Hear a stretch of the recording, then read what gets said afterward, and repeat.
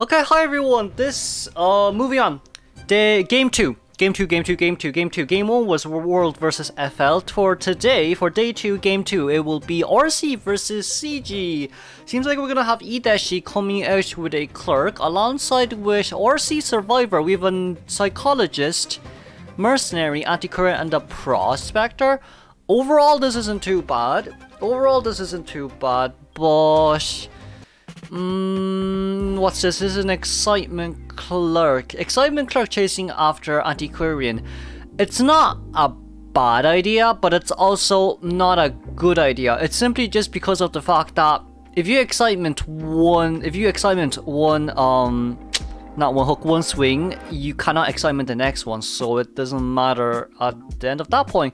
Moving on, we just saw Clerk's Persona as well, so it's going to be a trump card detention with Mischievous and 1 stack of Berserker, 1 stack of Rage. You know, that didn't vault over that window there from Ivory side. It seems like City wants to come in to put down the pallet. Blinks out. Oh wait, that's not even blink. That's exciting. We're excitement. I'm confused. You excitement a mercenary, but there's no point. You can't excitement that mercenary. You have to save it for the anti-current though. But then at least the good sign is Ivory's kiting very close towards her own survivors. So here, as you can see, Clerk very nicely done baiting out that one hit and didn't get the flywheel out properly from the anti-current there. She has 2 swings left. Anti-current has 2 swings left, but yeah, a window lock throw wouldn't really work against an anti-current after all. It wouldn't work against anti-current or acrobash. But Soba coming in once again to assist. That's not such a good idea though. Wait, oh nah. Nah, not like this. You cancelled attack there as well. Ciphers isn't enough. We're missing Mercy Cipher. Mercy Cipher's at 40% right now.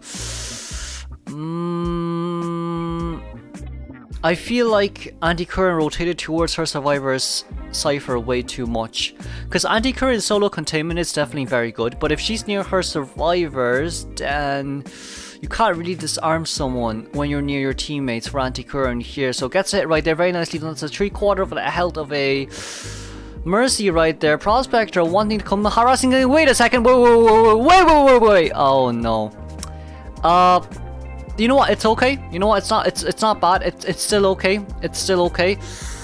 But it's a basement. You know what? It's still okay. It's not bad. It's still okay. Right now, what has to happen is either Psychologist comes and starts crouching, so that Mercy and Antiquarian can heal, or Mercy comes into crouch and then Psychologist looks for the Anti-Current, both of them start healing. Because Prospector will be on chair for 60 seconds, right? So it's probably better for them to sell here. Going into rescue is basically looking for death.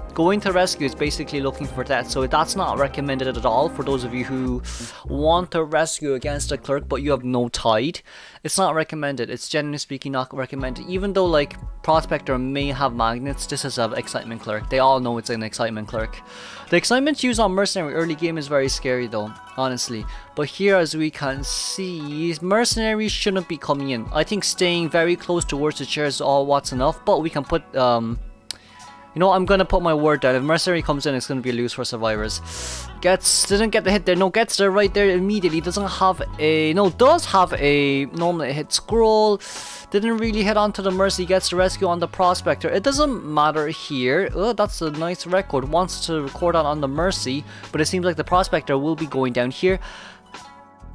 It's a lose. The Cipher may seem like it's enough, but it's an immediate teleport Clerk. So bye. There goes the Psychologist. Psycho being chased here immediately. This Cipher is currently at 65%. Psycho puts down the pallet there herself just so she can block Psycho's way. But it seems like, looks at the Cipher right now. It doesn't seem like there's anyone there just yet. Records onto the Psychologist. Okay. Puts that down. Flywheel's a bit too early. And then the Psychologist immediately right here breaks the pallet down, records the pallet breaking. Mercy's near that Cipher, so it probably would be better to chair near the I spoke too soon. He's not chair near the Merc. then it's best to lock the Cypher if he's not sharing near the Merc. You know what? No, just walk. Just just walk. Just walk down and force the Mercy to not decode that Cypher. No, you need to walk down. You need to force Mercy not to open that Cypher. Idashi. You recorded onto Antiquarian anyways. There's no harm in walking back. There's no harm in walking back if you already recorded on the Antiquarian.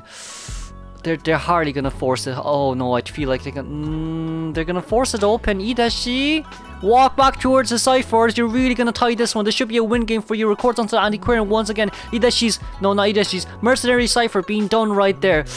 Mercy, if Mercy manages to body block this one, then it's game over. But also, his next goal is in 14 seconds. This isn't good. This really isn't good. The Cypher is almost prime from Antiquarian's side. Mercenary, no, Idashi, you kinda overextended, you overextended, loud elbow pad, no,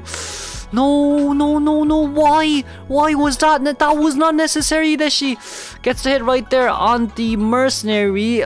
There's still a scroll on Antiquarian, thankfully, but there's no scrolls remaining right here. You know what, there's still a chance. Either she has to look for where Psychologist is. Either she has to look for where Psychologist is and then hit Psychologist away from the chair. Either she, look where Psychologist is. No, Psycho's at the chair right now. Gets no damage rescue. Why was that no damage rescue? Why would you allow a full health Merc? Why are you chasing after Merc now? No, you might as well chase after the Psycho there. This is bad. This is really bad. Why are you looking back? No, what would be better there is, it's like they know where the Cypher opened, and then you know that Psychologist ran towards that corner. So then, like, even if survivors do decide to open that gate, they can't, because the moment that you pick Psycho up, Psycho can't contain. The moment that you pick Psycho up is the moment that they lose. They can't open the gate at all. But shit, teleporting. No, it's such a waste of a teleport. It's such bad decision makings right there. Gets the hit, doesn't get the hit. It seems like Flywheel came out from Psychologist right there, thankfully. Should be able to contain for a little bit longer. Huge mistakes here made by Idashi. Really huge mistakes here made by Idashi. The basic skills isn't bad, but the decision making is really bad. Here, as you can see, the gate is opening slowly but surely, but records onto one of them, records onto the Antiquarian, but it doesn't seem, it seems like Antiquarian was faster. I thought that was recorded on. There's still one chance, there's still one more chance. Who are you gonna record it on? Okay, no, you're gonna use it for yourself for the normal hit right there. Gets it on the Antiquarian right there, thankfully. Needs to record once again and throw it out. Can you throw it out? Clerk, you need to throw it out right here. Clerk throws it out right here. It seems like Mercenary can tank it. The Flywheel coming out from Antiquarian had become a tie. Moving on to the second half.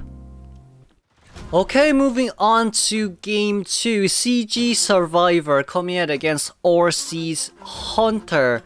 For last game, RC Survivors did what they needed to do, but it wasn't ideal. Their team comp wasn't ideal. Here we'll have CG coming out for Survivors against RC's Aka. Idashi's decision making last game was a little bit questionable. Sadly, I have to say it out. It was a little bit questionable right there. And then we're straight towards middle right here. At least the good news for you is you're a Dream Witch, so even if you do chase after someone, you can basically easily mind game them. It's gonna be hard here for Seer to really not to loop this Dream Witch. We can also see that Dream Witch is already cutting the corner right here, trying to catch up towards Seer as fast as possible. But it does seem like Seer's Owl is going to come out immediately right here, as we can see. Seer with an what's this? It's a Flywheel. 15 seconds left on the Flywheel, and the Patroller comes out. This Patroller should allow the Dream Witch to get a normal hit on Seer, but it also needs to throw out. Seems like we're gonna get the follower close towards the Seer, and the Flywheel's the Patroller bite right there. I think that's his second bite right there. Third bite should be coming out really soon. Didn't get the hit right there, but didn't really time it well as well with that Patroller bite. Sadly, Pinotata Seer is currently containing. We can already see that 60 seconds already into the game, but 3 ciphers already at 50%. This is the problem with area selection spawn as well. The moment that that you spawn in, you basically can touch a cipher. So the moment that survivor spawns in, we can already see that, you know, they only took 5 seconds to look for, well, 10 seconds to look for a cipher. And by the time that Seer is down, we can already see that it's 90 seconds into the game. The slowest cipher decoding here is the Wiling, which is at 80% currently. And by the time that Seer gets chaired, it's probably going to be around 1 minute 50. But there's a basement here at least, so that's not too bad of an, it wouldn't be too bad for, oh, Seer, no, for Seer, for Wiling to come rescue, but it does seem like he's managed to struggle free. But at the end of the day, it doesn't really matter. There's nothing you can do there, sadly. We can see that the last 2 ciphers are currently being opened. Here's the biggest problem. The biggest problem is Wiling has to rescue but not get a double down. The moment Wiling gets a double down, it's basically over for you. So what Wiling can do here is just to stall for some time, like go down when it's around 25% chair time. Seems like we're gonna come down a little bit early once again, which I don't know why, but I guess you can play a little bit more safe. Jumps in, immediately gets the hit. Seer is going to, both of them, they're gonna force both of them to go out. That's fine. Seer getting the hit right there, which is fine. It's just that the Wiling cannot go down here. Seer has to body block the Wiling. Seer has to body block the Wiling. No matter what happens here, Seer has to body block the Wiling. Wiling getting blinked down here immediately. Ooh! So no cipherish potential anymore, considering the fact that both of them got sound and both of them do have leech. So no one can dispel no one can de-leech them, sadly. Currently we can see that Antiquarian's also nearby as well. Aka's doing a lot of multitasking here. One with the cipher, one with the chairing, and the other one with the looking for where the Wiling is to chair the Wiling. It seems like Wiling will be picked up here a little bit earlier than expected, just so then the Dream Witch can chair the Wiling. At least good news here is for endgame, there isn't much to be worried about. But for our Dream Witch, seems like she decided to drop down the Wiling instead. The thing is, little girl coming to rescue. Oh, little girl has tide. I did not see the tide. Blinks here down immediately. He crouched. No, he didn't crouch. He walked for some reason. It's a bit more of a surprise. We do see that the Wiling picked up the D-leech mark, the purple mark, whatever, and Seer's gonna go. Seer's gonna go. Yeah, Seer's definitely gonna leave now. Seer's definitely gonna leave now. Best what they can do is to start deleeching. So Antiquarian at 99% deleech. There's no need for Antiquarian to come into harass. This still does seem like a tie for me. The last 3 ciphers are basically 70% on average. Well, last 2 ciphers are basically 70% on average. And it's also with the fact that survivors need to heal somewhere. So they need to heal. They really do need to heal right there. Wiling at least can get off scotch-free, but if it's little girl, then it's a whole different story. Little girl has to be very careful here. Now then, it seems like they decided to force the last cipher open right there. GNK, little girl forcing the cipher open, but it doesn't seem like that will be forced open anytime soon. From 92 back to 90% right here. Blink is ready in 15 seconds. Where little girl's a bit of a pinnacle right here, a little bit of a pinch, I don't know, pickle, a little bit of a pickle right here. She's not gonna get sandwiched anytime soon, thankfully. 24 seconds remaining on the clock for the next leech to be ready. It seems like Yuto's leech is currently following him back. We do see that the Wiling managed to get a normal hit right there, and then the little girl has TP towards the Antiquarian. There was some... Oh, gets it down here. Okay, you know what, it's fine. I was about to say there was some miscommunications here and there because Wiling was running towards those two, but they're probably not communicating, I guess. Gets the leech on here. It's not too bad. Little girl currently finishing the cipher back there, but the last cipher is pretty darn far away. All what Dream Witch has to do here really is to allow Wiling to struggle free and then keep chairing the Wiling closer towards the cipher, or chair near basement, and have your own follower run towards that cipher. So those are the 2 choices you can make right there. In a nutshell, it shouldn't be too much of a problem, but the little girl hasn't reached towards the... Ooh, got a hit right there, didn't really get on board. The little girl hasn't really reached towards that cipher just yet though. I feel like Antiquarian came in a little bit early. Now Antiquarian is going to be forced to use her flute, to use her bamboo to swing the Wiling down. Now then gets the rescue right there. It's a 99% primed, immediately popping right here. It's just that the board isn't ready just yet though. At least there's still blink. Oh no, whoa. That's very nicely done by Wiling actually. And a very good grasp, a very good grasp of the Hunter's attack range right there from the Wildling side. It's just that the last Cypher is currently, the exit gate is not going to open anytime soon, and Wildling's leech will be on the chair. Meanwhile, Dreamwitch can use her own follower to start camping here. Now Dreamwitch needs to change back to main body so that she can relocate and find where the Antiquarian is. That's much of a bigger problem right now. We do see that the Antiquarian is nearby as well, but Dreamwitch has to be a little bit careful here because of this arm. This arm is still very scary for Dreamwitch, but it seems like during that time we gotta head down here, but you can't really chair this Wildling just yet. Little girl side, the gate open at 73% though. This endgame is a little bit dangerous. It's really dangerous. GNK trying to open the cipher once again at the gate. The gate is at 92, 94, 95, 98, 99. It's at 99 right now. Wow. Wow. Okay, gets the pick up, gets the drop down. Wildling's leech will now be deleted. And the 45 seconds remaining. It's best for Antiquarian and for Little Girl, for both of them to start putting a little bit further away. Gate will definitely be open, that's fine. But it doesn't seem like they know where dungeon is just yet. Antiquarian here can vault down. She can vault down. No, she didn't manage to vault down there on time, sadly. Gets to hit down there immediately. If you look for Little Girl here, then it's not such a good idea because the tension is going to be over soon. There's 20 seconds left. Can Dreamwitch catch up? Can Dreamwitch catch up right here is the real question. There's no blink here on the Dreamwitch's followers. Hunt has already been up though, and a charge attack here, getting the little girl down. Oh, that's a bit faster than we expected.